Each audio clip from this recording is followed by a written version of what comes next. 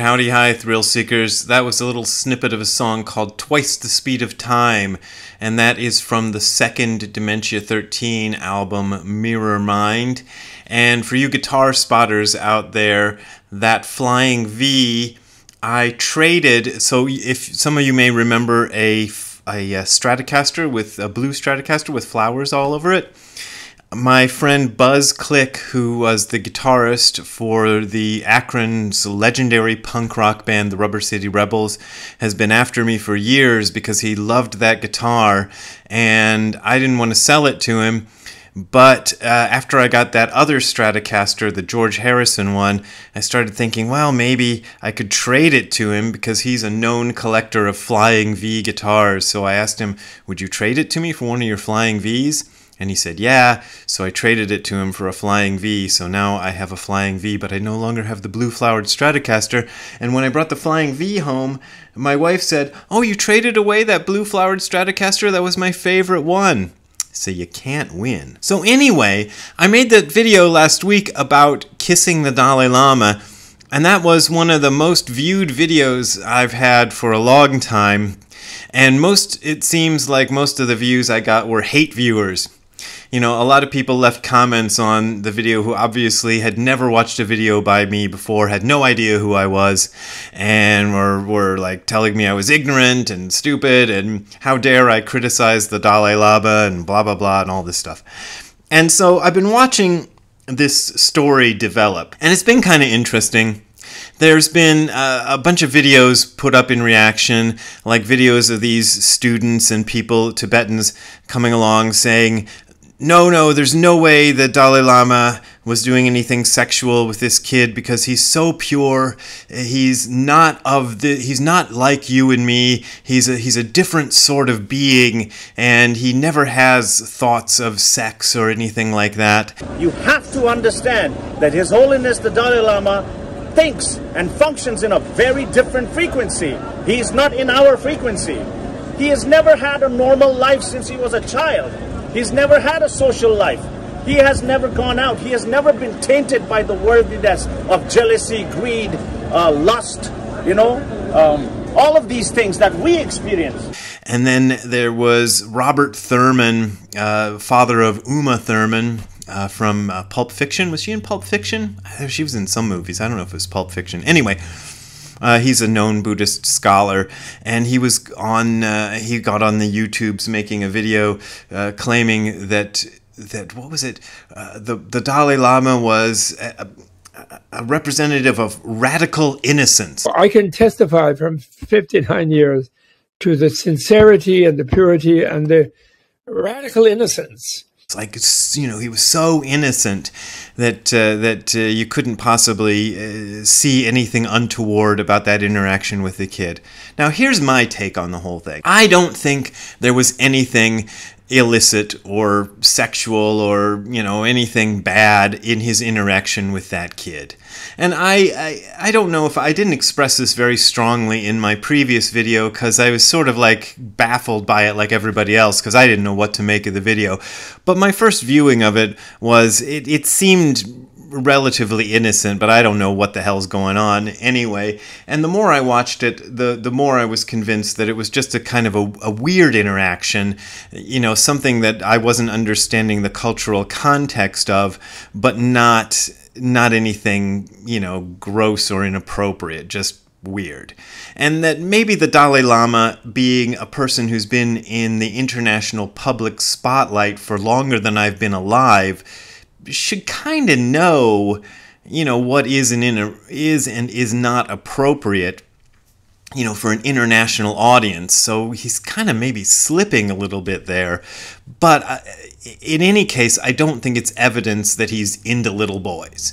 So, and I also believe, and I said this in my previous video, what people are saying as this is probably something that's being manipulated by the Chinese government, who are kind of PO'd at the Dalai Lama for, you know, a lot of the political stuff they got going on with the Dalai Lama. And they probably put this video out there to try to make him look bad. So all of that stuff I agree with. But this idea of the Dalai Lama being not like other people and being a guy who's radically innocent, or a representative, or I forget what Robert Thurman said exactly, but he used this word of radical innocence. And these other people who were saying that he's not like other men and he's not capable of any sort of wrongdoing and stuff. Oh, come on, give me a break. There is very definitely a dark side to the Dalai Lama. And I'll tell you the one part of it that I am most familiar with, and the part of it that really rankles me whenever it comes up about what a great saint the Dalai Lama is, and probably gets me to say things like the one that got me in the most trouble on the video that I made last week, where I said I don't think the Dalai Lama knows much about Buddhism. This is the one that really bugs me, is his involvement with Shoko Asahara. Now, for those of you who don't know who Shoko Asahara was, go and look him up, because you should know who Shoko Asahara was. Shoko Asahara was a Japanese guy, who claimed to be, among many other things, a representative of Tantric Buddhism, of Tibetan Buddhism, of true Buddhism, who went around and he had a cult in Japan, and it was a pretty big deal cult. And his most famous thing he did in 1995 was put sarin gas, which was a poison gas developed by the Nazis, on the Tokyo subway system. And it caused a lot of panic and havoc. 13 people died, 50 others were injured, some of them very severely injured. And when you say the people were injured, some of these people have never recovered. They're like bedridden for life, so they're very, very seriously injured. And for his crimes, he was eventually executed, because they do have capital punishment in Japan. He was executed in 2018. Took a long time for him to get around to doing that. And if anybody ever deserved capital punishment, it was this guy. He not only did that subway attack in 1995, he attempted it a couple of times before, and I can't remember all the details. There was one attack he did in rural Japan that killed some people out there, and then there were some other things he's suspected of doing that also killed people, these sort of test runs. So he was doing some pretty nasty stuff. And I was in Japan in 1995, and I rode the Tokyo mass transit system on the day, on March 20th, 1995, when those attacks happened. I got to work, and when I got to work, everybody was talking about this thing that happened, and I found out what happened. And luckily for me, the train that I rode didn't go through any of the stations that he put the poison on, but it went nearby some of them. So, I was pretty close to where this all went down. So this is near and dear to my heart. Now, the Dalai Lama's involvement with this guy, every time I look into it, it gets nastier and nastier. In fact, this morning I spent some time researching it, and my God, it was a lot more. The Dalai Lama was a lot more involved with Shoko Asahara than I previously suspected. I knew there was at least one photograph of them together, and I thought, okay, well, Shoko Asahara slipped into some kind of a meeting, or one of these meet and greets with the Dalai Lama and then got a picture with him. No, it's not like that. There are at least 7 documented personal meetings, one-on-one personal meetings between Shoko Asahara and the Dalai Lama. Let's see, I'll get my notes here. The Dalai Lama, between 1987 and 1992, accepted from Shoko Asahara $1.5 million in various currencies between 87 and 92. And in 1992, in addition to the $1.5 million, Shoko Asahara gave the Dalai Lama $1.2 million in one lump sum in 1992. So, yeah, the Dalai Lama was pretty well involved with Shoko Asahara, and it's not as if he knew nothing about this. Apparently, a lot of people who were watching Shoko Asahara's activities in Japan were warning the Dalai Lama, this guy is bad news, you shouldn't be accepting money from this guy, you shouldn't be meeting with this guy, he's bad news, don't don't go near this guy. The Dalai Lama was ignoring him because, of course, he was getting lots and lots of money from the guy, you know, for his whatever. I don't know what the Dalai Lama was doing, which brings up another point. You know, there's all this stuff about the Dalai Lama. Somebody pointed out, I think in one of the comments sections, or I don't even remember where this was, that the Dalai Lama keeps no bank account of his own and he's a humble monk. Oh, come on. Okay, you know, if you're an anonymous monk out there somewhere in Tibet or wherever with no bank account of your own, that's one thing. If you're the Dalai Lama with no bank account of your own, you don't need a bank account of your own if you're the Dalai Lama. There's plenty of people, whatever you want, whatever the Dalai Lama wants, he gets. He doesn't need a bank account of his own. I've seen this trick being played by people with far less fame and notoriety than the Dalai Lama. I once watched this Canadian guy who was another, you know, one of these monks who keeps no money of his own, just getting all kinds of handouts from his followers and limousine rides and all kinds of stuff and fancy meals and what was he doing? Skydiving lessons and all kinds of stuff. I only was around this guy one day and I was totally disgusted with him. Some people kind of convinced me to go and see this dude because he was a very high spiritual guy. It was when I was in Japan. And I spent, I don't know, 4 or 5 hours with this guy at some kind of retreat or something that he did, and I was just disgusted by it. But I watched how this game works. So you don't, yeah, the Dalai Lama doesn't have a bank account of his own. Big effing deal. Okay? So the Dalai Lama was very closely connected with Shoko Asahara at the time, okay? Like, he was closely involved with Shoko Asahara up until 1992 at least. 1995 was the sarin gas attack.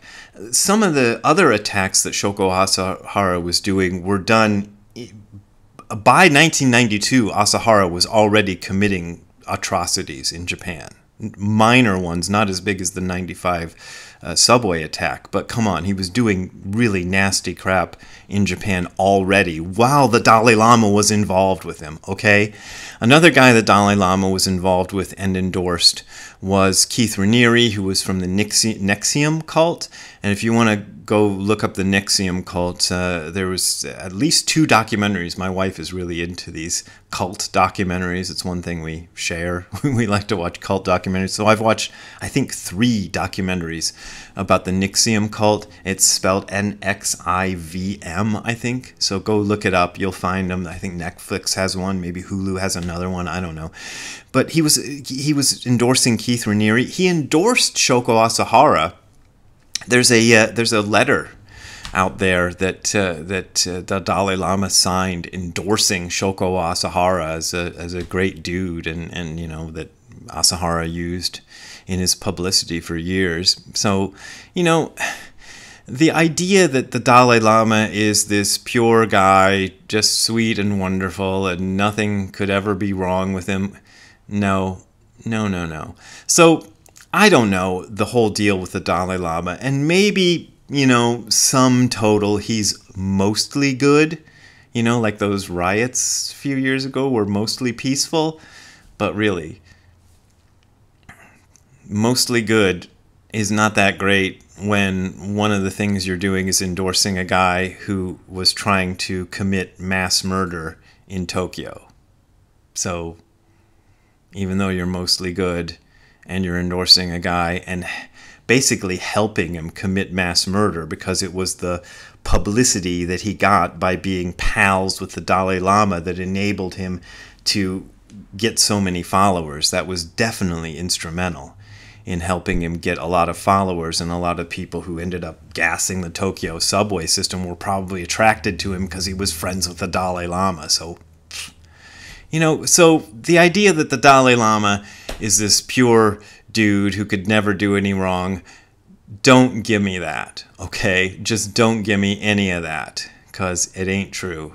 So, okay. So that's my spiel on the Dalai Lama. You know, that's why I say things like the Dalai Lama doesn't know anything about Buddhism. We can all slip now and then. In fact, you know, I did a few years ago. There was some con man who was trying to get my endorsement. I didn't actually end up giving him my endorsement, by the way, but I kind of came close. He presented himself as a Rinzai. I wish I could remember his name because I would love to out him, but I can't remember his name. But he was a Scottish guy who claimed to be a Rinzai Buddhist monk who was actually a pretty good writer, and he wanted me to endorse his book, so I introduced him to my publishers, and it turned out that he was not a Rinzai Buddhist monk at all. He was just pretending to be. But you know, you can get fooled by people. So you can. But 7 personal meetings over a course of how many years is that? 5 years, and then taking how much? Almost $3 million from the dude? Yeah, that's some deep involvement. You know, that isn't just a little meeting with the guy. So, yeah, I'm not impressed with the Dalai Lama. Let's just say that. I am not impressed with the Dalai Lama. So yeah, when he asked the kid to suck his tongue, that was probably innocent. When he was meeting with Asahara all those times, that was not innocent. Okay? So there you go. That's my feelings on the Dalai Lama. So, if you want to contribute to me saying more bad stuff about the Dalai Lama, and don't even get me started about the Dalai Lama's involvement with the CIA and the fact that the theocracy that existed before the Chinese communists came over and took over Tibet was probably not much better than Tibet is under the Chinese communists. You know, it was not a paradise before the communists came in either, you know, so they weren't that great. But let's not even go there. Anyway, if you want to contribute to me saying more bad stuff about the Dalai Lama, which I probably won't because I don't think I have any more to say than this, you can go to the URL you're seeing on the screen below, which is hardcorezen.info/donate. That is hardcorezen.info/donate. There you will find links to my PayPal and Patreon accounts. Those are my main and usually only ways of making a living. And I appreciate your support, but as always, this is offered for free, so you don't got to support me if you don't want to support me. We will see you next time. Have a good time all the time. Bye. There's Ziggy. We took him to a vet, and he was at the vet for a very long time, and he didn't like it at all. But the vet looked at him, said he was okay, that he probably got into some bad stuff somewhere on somebody's lawn or something, and anyway, he got some treatment and some medicine, and now he's feeling much better. So thank you guys for all your words of support for Ziggy. And anyway, now he's doing real good. Okay, Ziggy, have a good nap.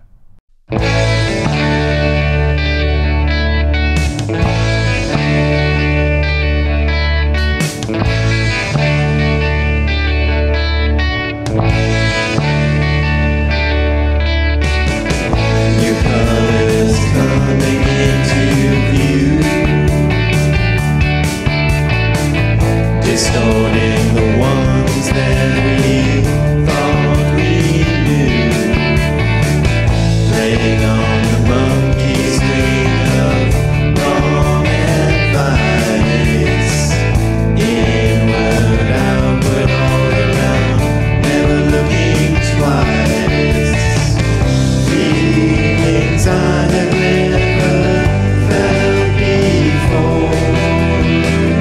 Shining light has opened up the door, flashing through, I feel I've become unknown. Feel the finger point the way back home.